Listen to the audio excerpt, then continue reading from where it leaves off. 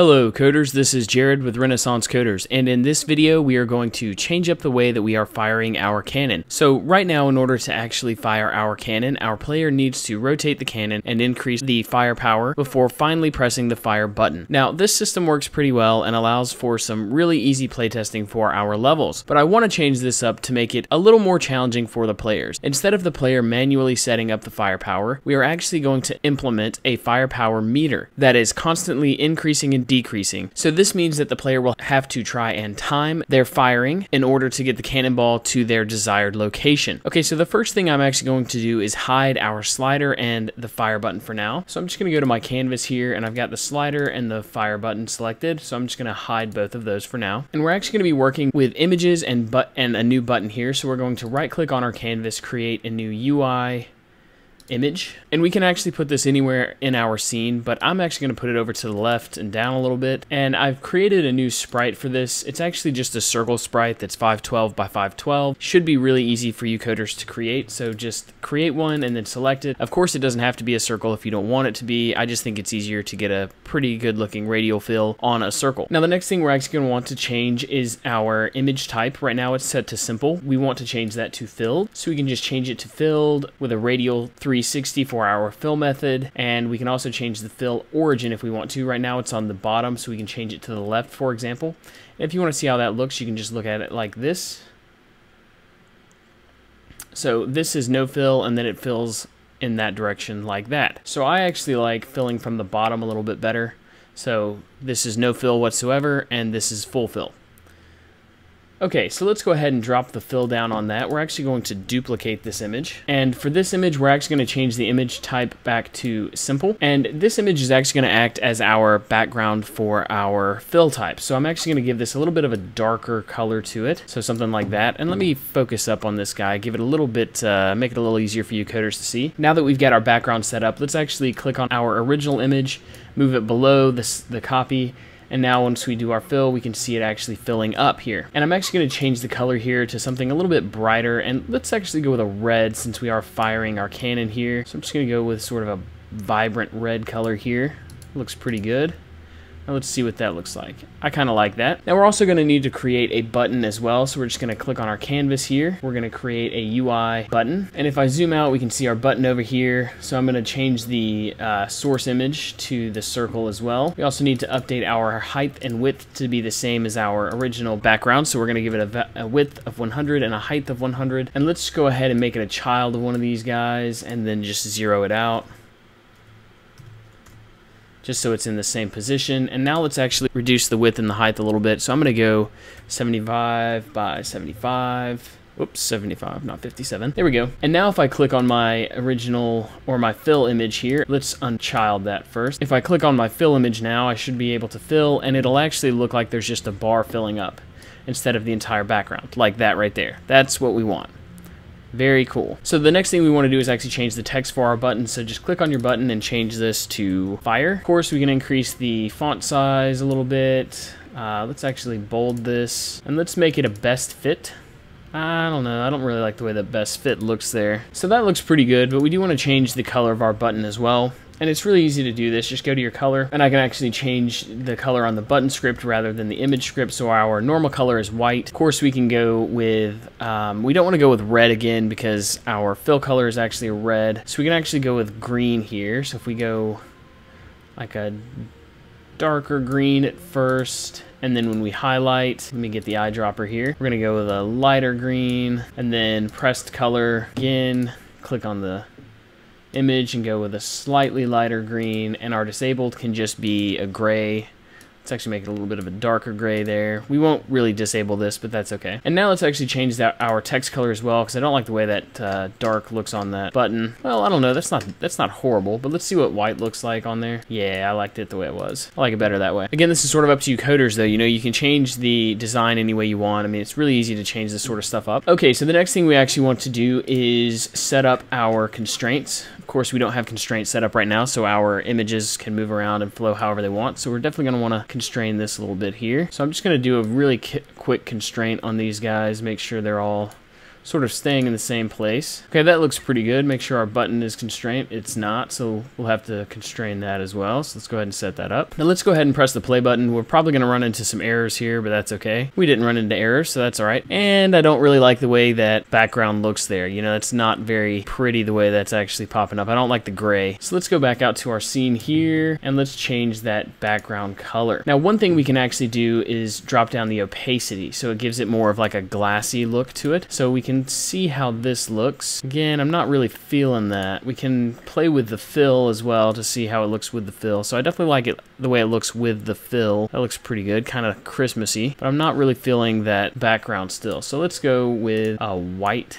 So it's just sort of a washed out white with the opacity at about 50%. And that looks a little bit better. Again, we will probably be replacing these with actual sprites rather than just doing, you know, a basic image. But for right now, this is fine. Okay, so the next thing we actually want to do is create a script that will increase and decrease our fill amount over time. So we want it constantly increasing and decreasing. So let's go ahead and do that now. So I'm going to go down into my scripts folder. I'm going to right click, create a C# script. And I'm just going to call this update fill. Now let's go ahead and open it up and get to work. Okay, so we've actually created a script kind of like this in the past in our simple scripting series in Unity 3D. So some of you coders will definitely be familiar with the way we're going to do this. Basically, we're going to create an IEnumerator function or coroutine to continuously increase or decrease our fill. So what I need to do is create a few variables up top first. So I'm just going to create a public image.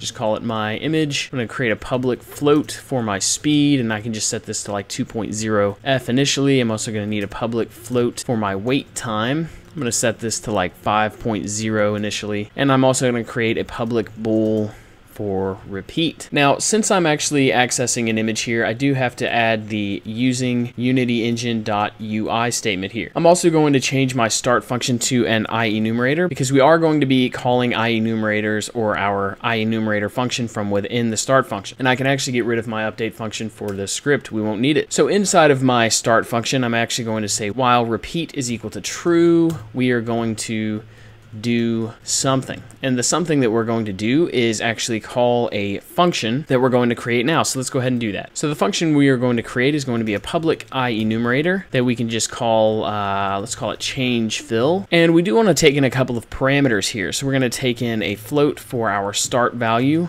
a float for our end value, and a float for our time. So in order for this to work, we basically want to have a rate of change. So in order to do that, we're going to create a float I variable and just set it to 0.0f. The next thing we're going to do is create a float rate variable, and we're going to set this equal to parentheses 1.0f divided by the time passed in multiplied by our speed. Now what we want to do is actually check the value of I. So we're going to say while I is less than 1.0f, then we're going to do something. So what we want to do here is actually increase I. So we're going to say I plus equals time dot delta time multiplied by the rate we created. The next thing we're actually going to do is change the fill amount of our image. And to do that, we can just very simply say my image dot fill amount is equal to a math f dot lerp. And if any of you have done lerps before, you'll know what we need to pass in here. We need to pass in our start position, our end position or float, and we're going to pass in the value of I here. And finally, we need to actually do a yield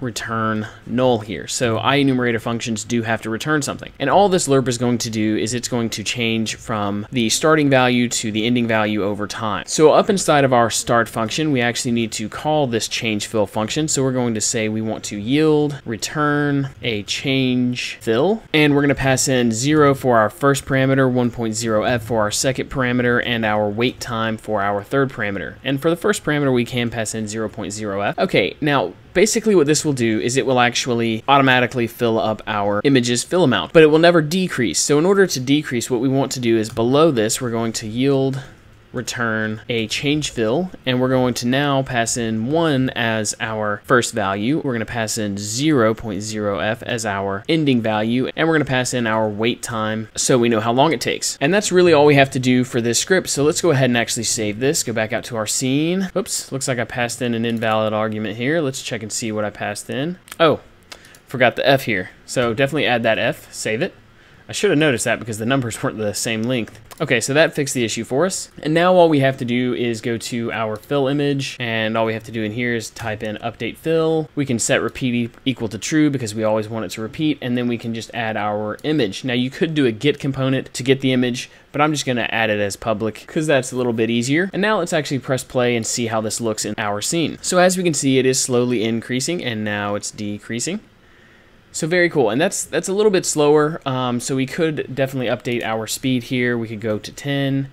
It's going to have to complete an iteration before it updates, but now we can see that it is moving much more quickly, and that's probably a little bit too difficult. You know, that will end up with a lot of random fire powers. Okay, so that's definitely a little bit too fast, so let's change it down to 3. So that seems to be pretty good. I kind of like the way that looks. You know, it makes it a little bit challenging to get the exact firepower you want for like the green target. So this just sort of changes up the difficulty, and of course if we hover we can see that the button does change color. Once we wire this up, we'll be able to click on it and actually fire our cannon. So now let's go ahead and stop this. Okay, so now that we have sorted that out, we need to create a new fire cannon function for this button. Again, I'm going to leave the current function in the script because it will come in handy for some testing. So like I left my slider and button in here just sort of hidden, I'm actually going to add a new fire cannon function above the old one just in case we need to do some testing. You know, so one thing that this will be really useful for is if you have a longer scene, you definitely want to make sure that the firepower can reach the targets. And that could be really hard to test with this method. So what you would want to do is just drag the slider all the way up and fire it, or you could easily just plug in a hard-coded value into the inspector and test it that way. But I think using the slider will probably be easier for playtesters. So let's go ahead and actually go back out to our projects. We're going to need to open up our Cannon controller here. Now, one good thing is that we are already actually pulling in the Unity engine.ui. We do have to actually add a public image, and we can just call this fill image here. And we're adding that because we want to access the fill amount of that image. And now I'm going to just scroll down, and above my current fire cannon method, I'm going to add a new method, public void, and I'm just going to call this one fire so that we know which is which. And really the only line we have to change here is this first one. So I can actually go ahead and copy my current function and paste it, and now all we actually have to change is this slider dot value, and we can just very easily change this to fill image dot fill amount multiplied, whoops, make sure you add your T, multiplied by our power multiplier. And that's actually the only change that we have to make to this script. You know, so it's very easy to change this up, and I think this actually makes the game a lot better. So let's go ahead and save this now. Go back out to our scene here. Okay, it doesn't look like we have any issues. Very cool. So let's click on our button now. What we actually want to do is on click, we want to add a reference for our cannon here, and we want to call a function from our cannon controller. We're going to call the fire function. And actually on our cannon, we need to click on this, and we actually need to add the fill image here as well. So I'm actually going to go ahead and rename these. So I'm going to change the first one to let's change it to fill background, and we're going to change the second one to our fill image. Okay, very cool. Now let's click on our cannon again, and we can just very easily drag our fill image into here. Okay, now let's go ahead and actually test this out. So to do that, I can just very easily press play now, and I should be able to just rotate up my cannon, and now I need to find a pretty good firing power. So right there, that might be a little much. It was. So this definitely makes it a little more fun. You know, it makes it a little more challenging for the player. And the fill amount is actually being grabbed at that specific frame. So it's not like we have to really worry about, you know, getting a really weird value because it is going to grab at that very specific frame and actually fire at that firepower. And actually I was able to hit the green there, so that's pretty cool. Let's actually try again. I don't think I'm going to hit the green again, though. It's actually pretty difficult to hit the green consecutively now, which is good. I actually like that, because previously all you had to do was set up your values and get your cannon in the right rotation, and you could easily just repeatedly hit the green. That might get it. Nope, too much. Come on, baby. Close to the yellow that time. So if you are finding this a little difficult, though, you could reduce the rate at which this actually fills, and that'll make it a little easier on the player. But let's try one more time to hit the green. Nope. Oh, so close. Okay.